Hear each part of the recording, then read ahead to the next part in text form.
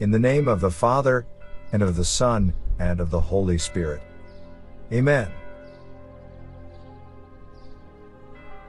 Baruch's plea for mercy and redemption. Prayer of Baruch. Baruch 3:1-7. Lord Almighty, God of Israel, the soul in anguish and the wearied spirit cry out to you. Hear, O Lord, and have mercy, for we have sinned before you. You sit enthroned forever, but we are perishing forever.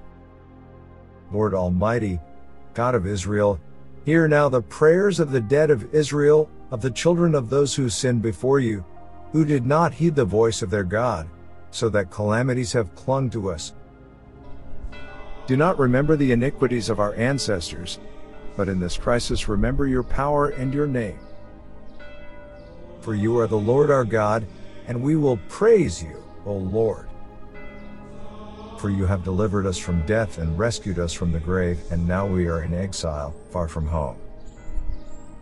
Hear our cry, O Lord, and forgive us our sins, as we turn our hearts back to you. A reflection. Baruch's plea for mercy and redemption is a heartfelt prayer of repentance, one that reflects the sorrow of a people who have faced calamity due to their disobedience but now seek God's mercy and deliverance.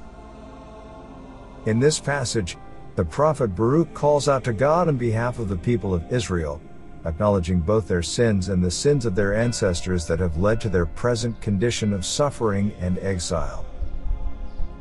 The prayer begins with a cry from a place of anguish. The use of words like soul in anguish and wearied spirit paints a vivid picture of the emotional and spiritual exhaustion felt by a people who have endured much but still turn to God for mercy. They acknowledge that their plight is directly related to their sinfulness, but they appeal to God's eternal sovereignty as the foundation of their hope, even in the face of perishing. Baruch calls upon God to hear the prayers not just of the living, but even of the dead of Israel, the generations that have passed but whose sins have left a legacy of suffering. The prayer acknowledges the continuity of sin across generations but shifts focus toward God's enduring power and the possibility of redemption.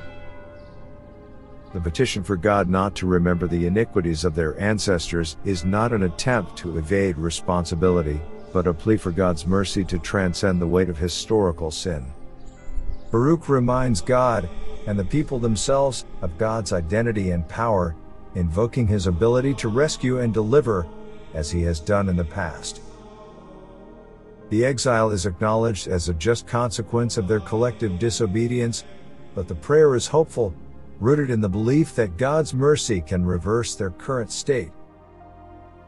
The reflection invites us to think about our own need for repentance, not only for our personal failings but also for the broader sins of our communities, nations, and histories.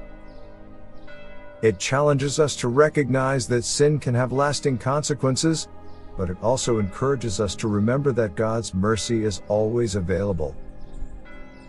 Baruch's prayer teaches us that even in our most anguished moments, we can turn back to God, trusting in His power to forgive and redeem. The ultimate plea is one of restoration of relationship with God and restoration of hope and life. Glory be to the Father, and to the Son, and to the Holy Spirit. As it was in the beginning, is now, and ever shall be, world without end. Amen.